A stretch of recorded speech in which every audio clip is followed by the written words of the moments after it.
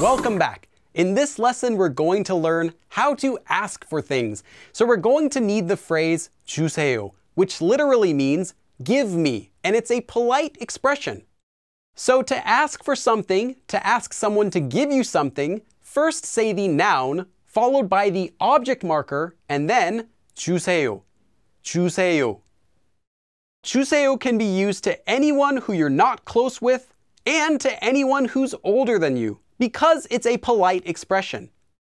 So take a moment to practice by making your own sentences with 주세요 using the vocabulary words that are here in this list.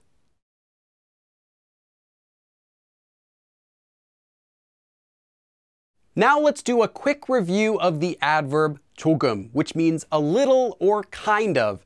For example, 한국어를 조금 할 수 있어요. I can speak a little bit of Korean. In addition to 조금, you might also use 좀, which is an informal and shorter version of 조금. Now, 조금 has the exact same meaning as 좀.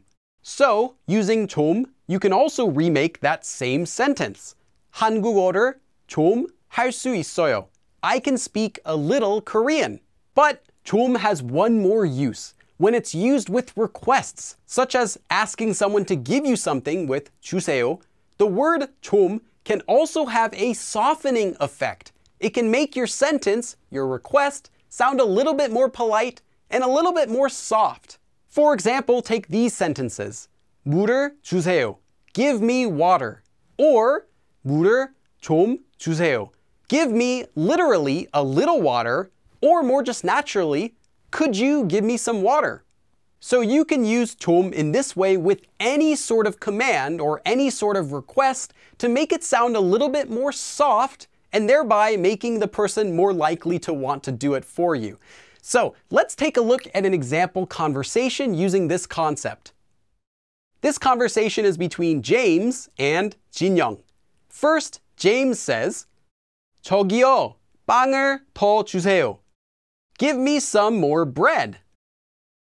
Then 진영 says, 물도 주세요. Give me some water too. And finally, James says, 김치도 좀 주세요. Could you please also give me some kimchi? 저기요, 빵을 더 주세요. 물도 주세요. 김치도 좀 주세요.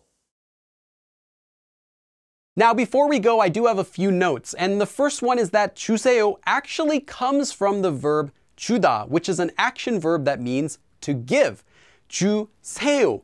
The 세요 part at the end is what's known as a honorific ending, and it's a piece of honorific speech. Now, honorific speech has to do with speaking politely to other people, and we'll be talking about that more in detail in a future lesson.